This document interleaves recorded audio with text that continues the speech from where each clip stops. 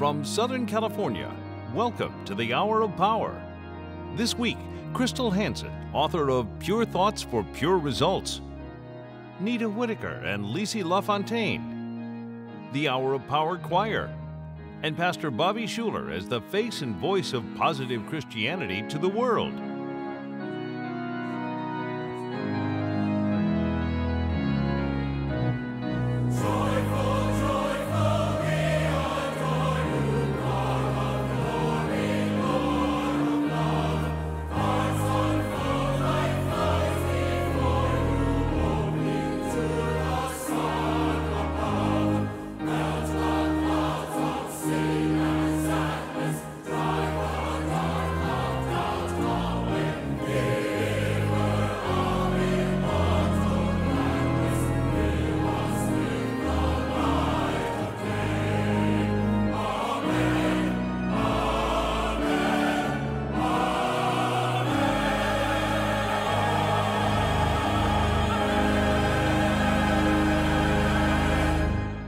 This is the day the Lord has made, and we will rejoice and be glad in it.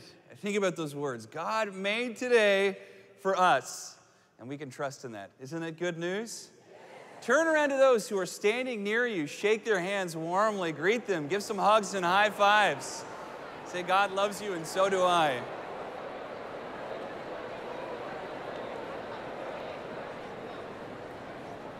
Let's pray. Lord, thank you. Thank you that this life is your life, that you care about us as your children. Lord, I believe that if we could understand that truly, that we're your kids, that you love us more than we could even love our kids or our grandkids. If we could really grasp that, I think our lives would be different.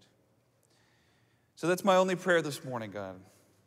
That everyone who's watching on television and everyone who's here this morning would know deep within the soul that we're not what we do, we're not what we have, we're not what people say about us. We're your kids, your children. You're our dad. And so we love you. And we thank you. And it's in Jesus' name we pray. Amen.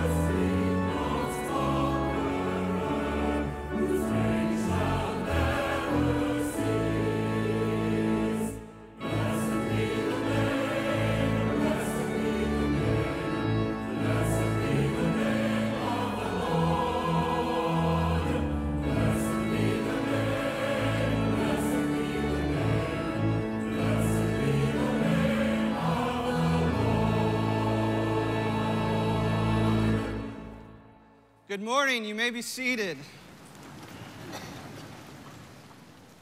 In preparation for Bobby's message today, hear these words from Mark's gospel. People were bringing little children to Jesus for him to place his hands on them, but the disciples rebuked them. When Jesus saw this, he was indignant. He said to them, "Let the little children come to me, and do not hinder them, for the kingdom of God belongs to such as these. Truly, I tell you, anyone who will not receive the kingdom of God like a little child will never enter it." And he took the children in his arms, placed his hands on them, and bless them. May God add his blessing to the reading of his word. There is a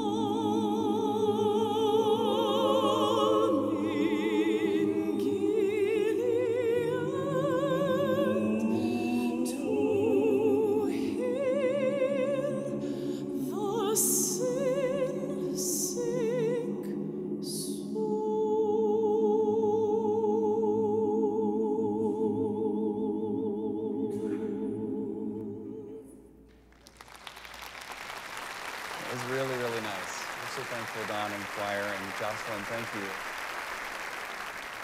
Today it is my pleasure to welcome to Shepherd's Grove and the Hour of Power, Crystal Hansen. Crystal is married to the popular author Mark Victor Hansen, who we interviewed last week, who's here today. Hi, Mark, good to see you. And he was speaking to us, of course, about his world-renowned Chicken Soup for the Soul book series. Crystal has worked alongside Mark in the creation of a children's version of Chicken Soup, which is cool because actually today we're talking about kids. She's a certified life coach and helped thousands of people, curing them of messy thinking, which each one of us has at our, at one time or another in our lives. And this messy thinking lies in everyone's subconscious and in their thought process. Crystal, good morning. Thank you for joining us. Let's give her a hand and welcome her. Really great to be here. Thank you. Thank you. So, I really appreciate it. what is messy thinking? So what happens is we all, from the time we take our very first breath, Bobby, we're taking in all of these experiences and events that happen in our life, and our brains in their efficiency record all of these experiences, right? We make perceptions, and a lot of times those perceptions have inaccuracies or distortions, or we delete information. But what happens is we set up our own neural network, like a filtration system. So we start to filter the rest of our life by those programs that have been put in our minds or we've accepted, just things that happen, people around us. Everyone's well-meaning, but stuff happens, right? Sure, and so we build these programs sometimes that I call messy thinking, because we look around at our lives and say, this isn't working. I don't feel like I can have success in my marriage or success in my relationships with my kids or success in my job, my career hasn't worked out, and we just keep sabotaging ourselves and wondering why. That's when we need to get to the bottom of it. And our subconscious mind is like a storage tank. It holds all these programs, and until we intervene deliberately, nothing really changes. So messy thinking, it would be something like if I said, like, I'm not good enough to do that, or if I said something like, I'm not going to tell a person that I'm frustrated with them, or I'm not going to speak out against it. That's the kind of... Right, because we have fears that we're not worthy, fears of rejection, fears that we're wrong, so many fears. I mean, most of our problems in life are fear-based, and we all know that fear is really the enemy because it keeps us from expressing all that we were meant to be.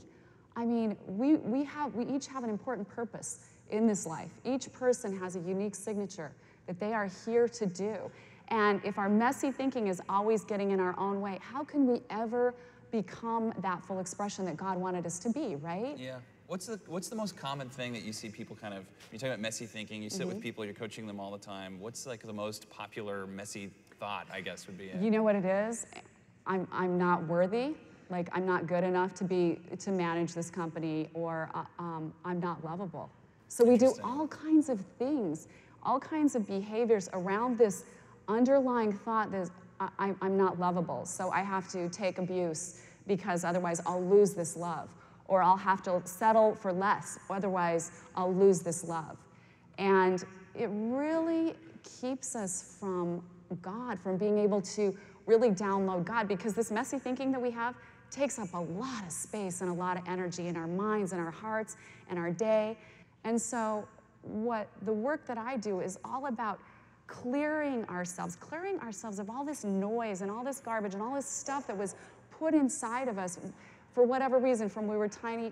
That life just happens, right? Right, yeah. The more we can clear ourselves, the more we can say, I like to say, make me an empty vessel for God to fill me, because, then we get the pure love, the pure intellect, the pure wisdom of God driving us, right? When we can get rid ourselves of all of those other things. It's interesting listening to you, I mean, especially as a pastor, I almost hear you saying, like, it's really hard to overcome.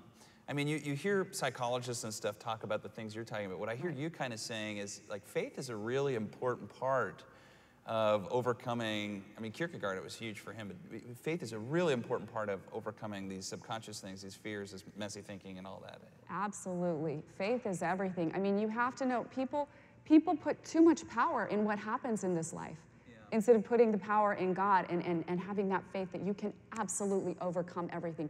You can shift anything. I mean, addictions. I've had people who have literally gotten over addictions. I had a woman who came to me severely abused her whole life. She woke up every day wanting to die, feeling like she had no right to live, like she shouldn't be alive. Her mother had, was mentally ill, left her when she was 12, then her dad abandoned her. She was passed around to family members like a Cinderella, in a Cinderella role, and she said, I literally woke up every day thinking I had no right to live, I should just die.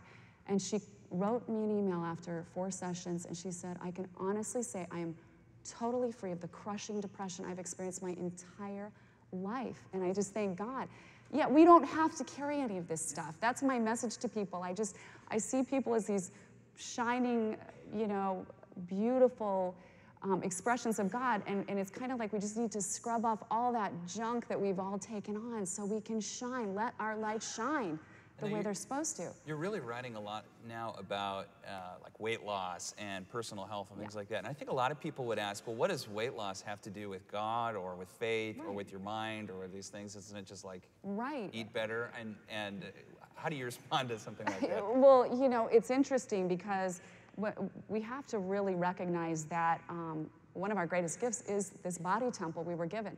I mean, if we don't keep this body temple healthy, how will we ever become the greatest expression? If we're stuck in sickness. I'm going to interject there because I know a lot of people, when you say body temple, like a lot of people think like that sounds kind of weird, but really that's a biblical phrase. I mean, that's what Corinthians says, that we're God's temple, right? Yep. I mean, what is it, Corinthians 6? Yeah. Your body is your temple, and how else? Your spirit is here to do your work, do your expression, become who all you're supposed to be. How can you do that when you're fighting disease and illness? And it's all preventable. But what I found is, we're spending $65 billion a year on weight loss, and people are heavier and sicker than ever. And it goes back to that mind thing, the subconscious thing. People are very disconnected from, their bodies. A lot of people just shove food mindlessly in, and poor quality food. And it's really about connecting and honoring this gift of our bodies. I think it's very, very important.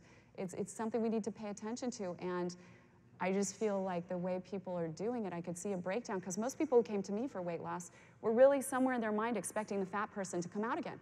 So they would just do this roller coaster dieting, which takes a lot of energy and depression, and there's a lot of emotional residue. And there's a way, just like every other problem, to free yourself from that. There's a lot of people probably watching on television or in the audience today who are struggling with weight or some of these different things, and they're looking at you right now and they're hating you. You're pretty, you're skinny, and like, I mean, what do you say though? I mean, isn't there a part of this? There's kind of a cycle to it, isn't it? I mean, like you feel overweight, and you talk yourself down, and then you see somebody else talking about weight loss, and like.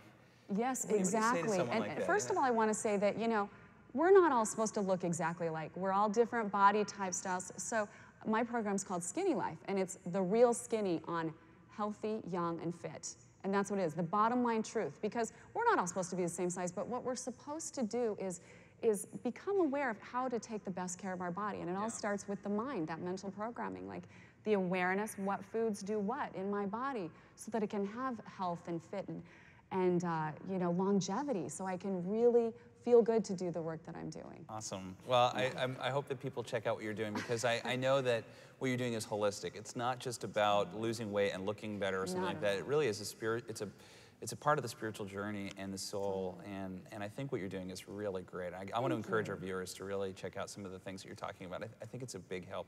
And there's millions of people listening around the world. Right. If you had just like one thing to say to them, what would that one thing be? I would say that you have so much power inside of you, and so don't let the events that have happened in your life shut you down and control your life. You can go into that quiet space. It doesn't take really any help other than just asking God to be present, but we live in a noisy world, so go into that quiet space and pray, but then listen. That's what prayer, we talk, and meditation, we listen. Listen to what God's telling you. Recognize some of that subconscious programming that's shutting you down, and saying, I'm ready to be free of that. Free me of that, empty me, I'm ready to empty myself and do the work that I was made to do. Everyone has that power inside of them. You don't have to be miserable. You don't have to carry those things. Right. Her name is Crystal Hansen. You can get her book on our website or online. And I really want to encourage you guys to check out some of her things. And Crystal, we're just so thankful. And you're going to be around to sign books and meet everybody afterwards, so that's great. So let's give her a hand and thank her. Thank you, Crystal, so much. Thank you. God bless Thank you. you. All the best. We so appreciate you.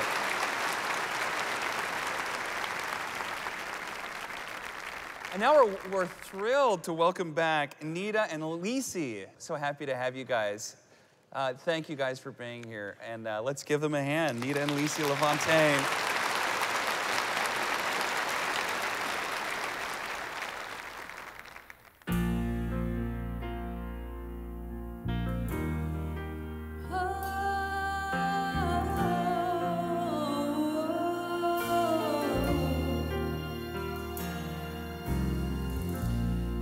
Have been cold there in my shadow, to never have sunlight on your face. You were content to let me shine, that's your way. You always walked a step behind. Well, I was the one with all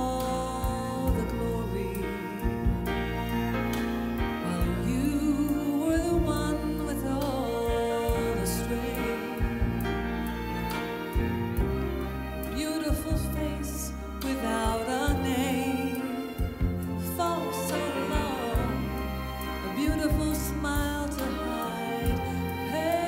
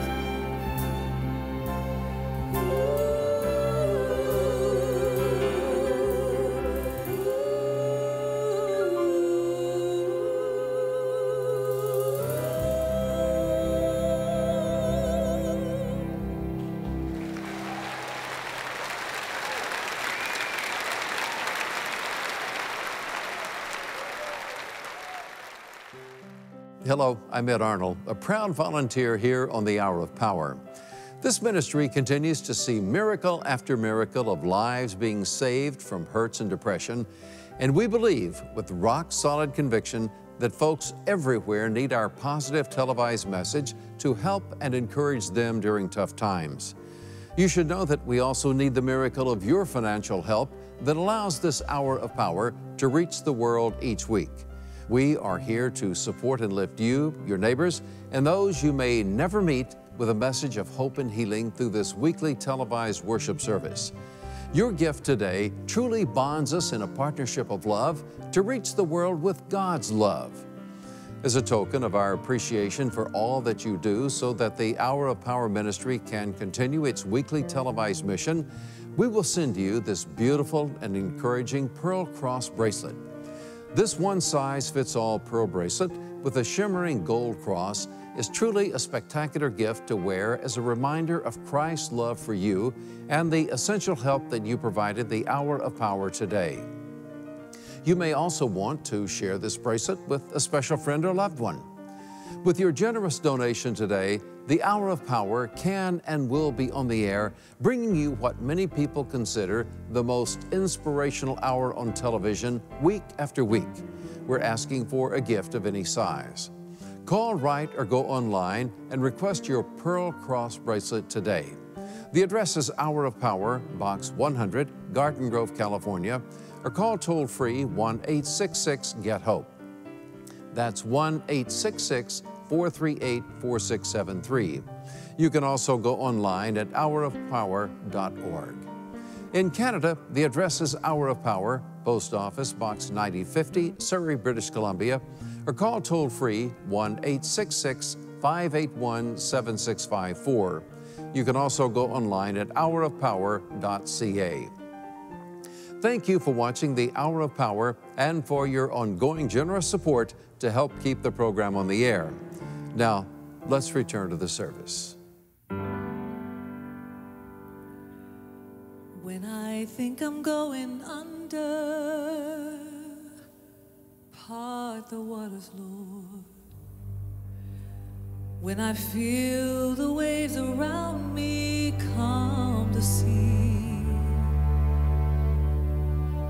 when I cry for help, oh, hear me, Lord, and hold out your hand to me, touch my life, still the raging storm in me.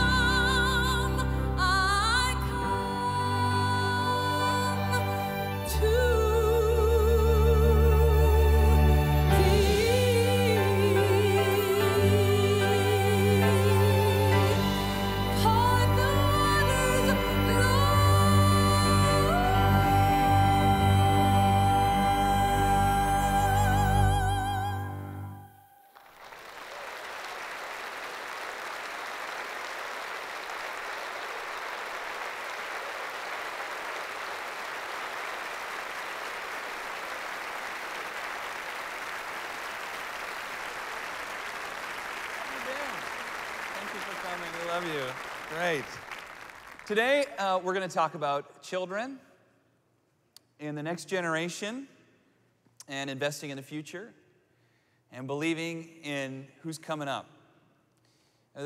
This is an important thing because in order to think this way, you have to be selfless, sacrificial, and loving.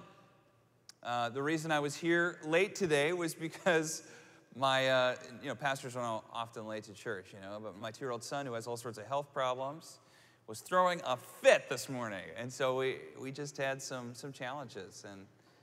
And yet, that's okay, isn't it? That's what matters, right? And so that's what we're going to talk about today. I planned this message a couple of months ago, and what I didn't realize is that this week I would have the kids all to myself. I think the Lord somehow knew that. Hannah has been at a clinic for this week, and so I worked during the day. I had my mom and babysitters watching the kids, and then I would have the kids all afternoon, all night to myself, after 4 or 5 or something when I'd get home. And so I had the opportunity to sort of be thinking through my sermon as I'm watching my kids. And there's something about children that's good for the soul. Something about children that's really, really good for the human heart. Whether you have kids or want kids or you're married or that's your thing, we need children. We need them around. We need them in our lives. And they need to be the most important thing. And what I don't want to happen today is I don't want to give a sermon, and many of you are not called to have kids. It's not what you're supposed to do. Many of you, God called you to be single, or He called you to never have children. And I want to say that is a good thing. Paul was in favor of that. Paul told some ministers, don't ever get married. So there is something about not having kids. And the last thing I want you to do is walk out of the sermon and feel like I'm saying everybody needs to have lots and lots of kids. Rather, what I'm saying is that children matter, and that no matter who we are, we need to think about investing into kids, into teenagers, and into young people. All right? We good there?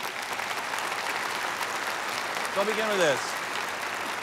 There's a really wonderful, and I wish this was written over the Senate in Washington, D.C., but a wonderful Greek proverb. It says, a society grows great when old men plant trees whose shade they will never sit. That's nice, isn't it? And that really is what I'm talking about here, and that really is what the kingdom of God, what Christianity is and should be about. In Mark chapter 9, Jesus does something a little strange, and I'm going to just read it to you. Mark chapter 9, verse 33, it says, referring to the disciples, they came to Capernaum. When he was in the house, he asked them, what were you guys arguing about on the road? And it says here, but they kept quiet on the way because they were arguing about who among them was the greatest. So Jesus is walking along, and his disciples are essentially saying, I'm the greatest. No, I'm the greatest. And back and forth they went. This is not uncommon, by the way, in a sort of Greco-Roman hero idol kind of world. You read their epics, and it's all about being the strongest, the fastest, the richest, the tallest, the smartest.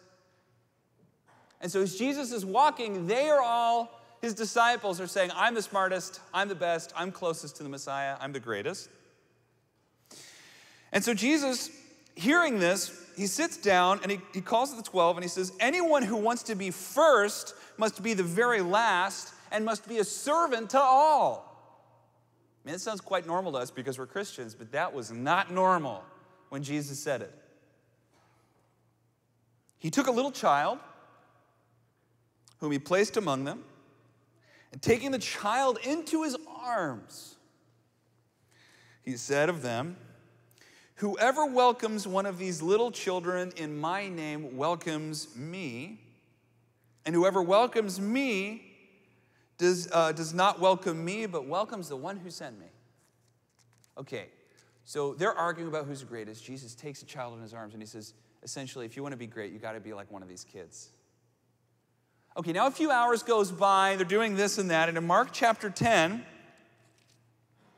they're talking again, and Jesus is preaching or something. In Mark chapter 10, verse 13, it's a famous passage. People were bringing little children to Jesus for him to place his hands on them. It's very normal for a prophet to bless or touch children. But the disciples rebuked them, rebuked the children and the parents. When Jesus saw this, he was indignant. Now, he had just finished telling them, invite children to me and into the kingdom of God. Now here, hours later, they're rebuking children and rebuking parents. They're still in that mindset of, I'm the greatest, I'm the best, I'm better. And in this passage, indignant or just kind of rebuking them, it's very, very likely Jesus is shouting when he says this at them. Shouting. Let the little children come to me. He's angry and frustrated because they didn't get the memo. They don't understand that in the kingdom of God, Jesus cares about children. Let the little children come to me and do not hinder them, for the kingdom of God belongs to such as these. Truly I tell you, anyone who will not receive the kingdom of God like a little child will never enter it.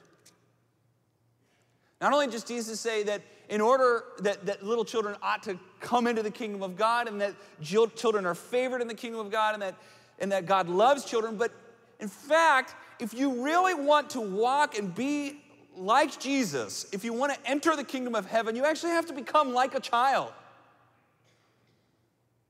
And when he says this, I mean, in the Greco-Roman world, it's shocking culturally. Children are not the greatest. In Jesus' day, in the Roman Empire, children were property. And they were leased, and they were not valued, and they were ridiculed. Children were abused, neglected, exposed, sold, raped, unwanted. Children in those days were not models of religious and spiritual depth and maturity. They were property. They were like cattle. What Jesus says is shocking. And yet he says, you got to become like one of them if you want to enter the kingdom of heaven.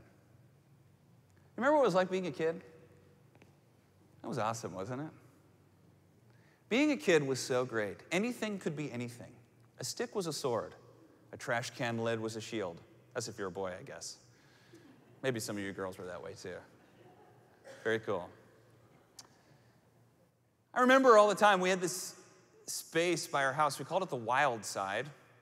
What it meant was it was the other side of the road and there was some bamboo and trees over there. But to us, it was the wilderness. It was a forest, and it could be anything. When you're a child, giving is different than it is when you're an adult. You don't think about a tax write-off when you're a kid, do you? You don't keep records. You just give, and you share, or you don't share. But there's really something about children that when they give, they sort of just give, and they love, and they hug, and they trust. That innocence and purity and really about this lack of worry is something that we lose as we become adults, isn't it? And although we're not supposed to become childish, God calls us to be childlike. And how can we be childlike if we're never around children? You see, when we love on children and we hang out with children, we remember somehow what really matters. There's something about being around kids, loving them, caring for them, mentoring them, investing in them, that gives you a sense of hope and gladness and joy. And it can't be done through something like a book. You have to experience it. Loving children helps us understand what it means to be a childlike, godly person.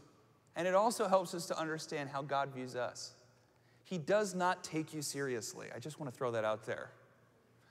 God really doesn't take you that seriously. He loves you. He cares about you. But he's not worried. And the things we think are so huge, he's got it sorted out. And I sometimes think of the things I worry about, like being late to a meeting or stuck in traffic, or I just think that at the very least brings a smile to his face somehow, like it does when my kids complain about a toy not working.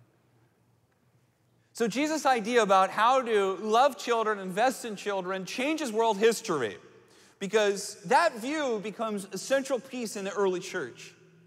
Famous historian, I think he's from Norway, and I don't know how to pronounce his last name, but I'm going to guess. I think it's Bach or Baki, B-A-K-K-E. He wrote an awesome work called When Children Became People. He writes how in the Greco-Roman world, there was infanticide, exposure, pederasty, all of these things sort of happening. Children being used, utilized, abused, neglected, unwanted, especially girls. You know, if a man had a baby girl, and didn't want her, he could just leave her out in the woods. No problem. No problem. Totally legal. Nobody even looked down on you for that. I'm talking about the Greco-Roman world. And so when into the Roman Empire, Christians come in and they go out to those woods and they grab those unwanted baby girls. And when they go to these children that are being abused and they rescue them and take them to monasteries or churches and hide them, God begins to bless the church. The early church overcomes historically the Roman Empire with kindness and compassion, especially to unwanted sick people, to old people who are also often neglected, and especially children, because children had the center place because of these stories and what Jesus said and how he lived. Children had the primary place in the early church. And it wasn't just like having children, but spiritual children as well. The church very much believed in investing in young people and mentoring. The whole idea of a godfather or godmother, that came out of the church in a time when orphans would be abandoned and could even die if their parents were gone. Well, the church created a system for that. Godparents, they agreed. A brother in the Lord, a Christian would say, brother, if you die, I will raise your children like I am their father. They will inherit my estate. I will care for them. I will watch over them. I mean, everything about the church was built about investing in children. Judaism was this way too. They so wanted their children to understand the gospel. You know, in Jesus' day, every child around the age of 8 or 9 had the first 5 books of the Bible memorized. That's awesome. They said, we want to stuff our children with Torah like you would stuff an ox. Our faith is about investing in and loving children, in mentoring and caring for others, in blessing the next generation. Okay, why do I say all this? Because I see that our world is becoming more and more selfish and less interested in tomorrow. Many of our viewers are in Europe. Many of you have been to Europe. You can see the statistics about Europe are staggering. That as Europeans have stopped having children, you know, and then immigrants come in and have lots and lots of children, it is very possible and even likely that in 100 years there may be no European language or culture.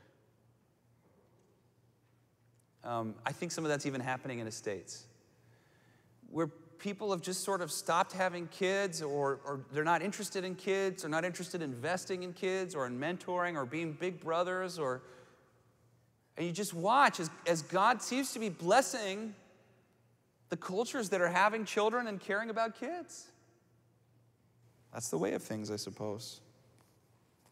P.D. James wrote a book called Children of Men, and there was a film loosely based on his book in which he talked about, in a novel, like what would happen if we couldn't have kids anymore? If nothing else changed, we just couldn't have kids. All hope would vanish. And he talks in the story about how like women can't have children anymore if you watch the movie. But he says, It was reasonable to struggle, to suffer, perhaps even die for a more just, a more compassionate society, but not in a world with no future where all too soon the very words justice, compassion, society, struggle, evil would be unheard echoes in an empty air without children. There's something about kids and knowing that there's a tomorrow that makes today have a meaning. And so many of you, you've got a great job. You're making lots of money. You're succeeding, and you feel lost. You have everything in the world you could ever hope for, but you feel lost. It's time you begin mentoring and investing in a future. I believe that so many people who feel hopeless is because they're not connected to a bright tomorrow. Listen, the church has a fantastic future if its people believe in the next generation. If our people believe in helping others. There's this thing, a scientific theory called the chaos theory. Chaos theory is sometimes called the butterfly effect. And it's this idea that, and it's a weather idea, but that the flap of a butterfly's wings in Alaska under the right conditions could cause a tornado in Texas.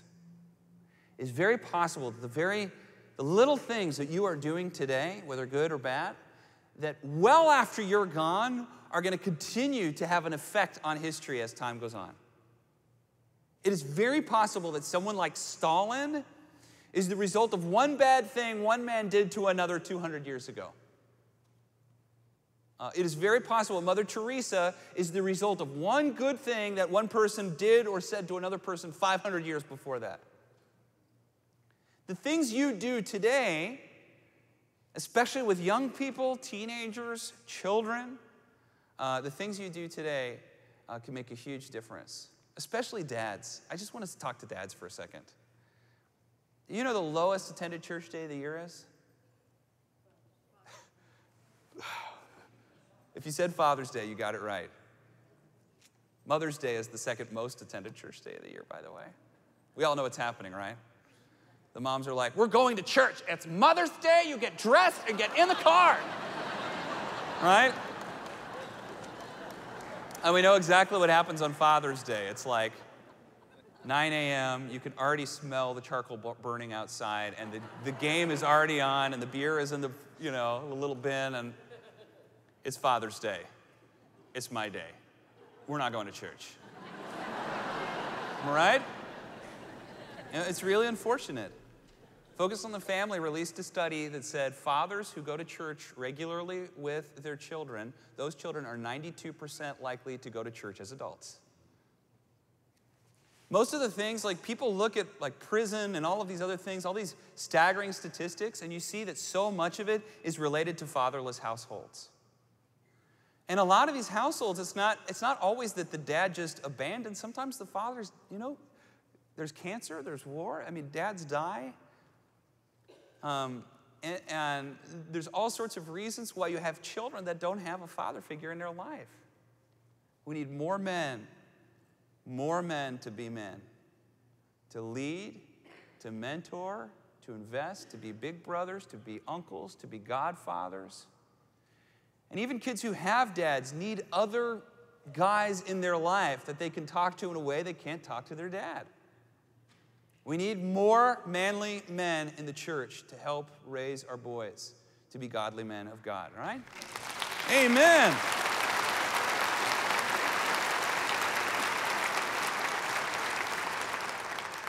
And the other thing is that young people need the blessing from the older generation. They need it. I've spoken to this before. You cannot underestimate the power and the need of the blessing of the one generation to the next. I think so much of the cultural revolution of the 60s and all of that stuff that happened was the builders' generation inability to bless the boomers. There is so much that is still lingering from one generation because of culture, because of long hair, because of its style of music, that one generation, when kids were growing up, They rejected and judged and pinned and did not have the ability to say, I bless you and I love you. It's amazing how much that blessing makes such a huge difference. The next generation needs the blessing of the older. Not just the affirmation, not even acceptance, the blessing, the encouragement, the support, the love. Too many dads and sons are competitive with each other. Too many moms and daughters are competing and jealous of one another. Each generation needs the blessing of the older, needs it. Think about what Jacob did to get the blessing of his father, Isaac. He lied and connived and put fur on his arms and pretended to be Esau and changed his voice just so he could get his father to lay his hands on his head and say, I bless you. That's a real need. I think so many of the problems, from young people in prison to gangs to drugs to abuse to suicide, has so much to do with a disconnection from one generation to the next. Every church and every Christian should be about blessing the next generation. That should be like half of everything we do. You look at churches that bless children and believe in children, those are happy, growing, thriving churches. Am I right?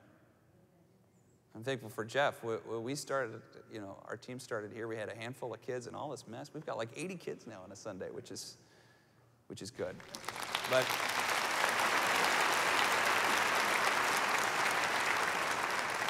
But it's not enough. It's not about I'm not talking about creating a children's program, and it's not just that.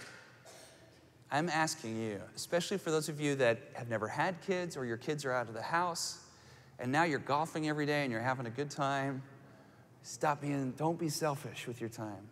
I mean, have fun, relax, enjoy your life, but you should be mentoring and investing and blessing the next generation. You should be looking for young people, teenagers, people in college, helping them find a job, helping them succeed in a career, helping them know what it means to be moral, good, Christian people. We need mentors. We need people investing in children and in young people. If you believe it, say amen. Amen. Okay. Father, we come to you in the name of Jesus. Lord, we're listening to you. And God, we're asking that you would help us always to know what it means to mentor, to love children. Some of us have biological children, and I pray that those children would always be first in our lives. Our grandchildren, children, some great-grandchildren. But for those of us who don't have children, I pray, and even for us who do, I pray for spiritual children, that we'd begin to prepare our hearts to be mentors, to bless, and to invest in tomorrow. Let us be a church and a society that plants trees in whose shade we know we will never sit. Lord, we love you. In Jesus' name, amen.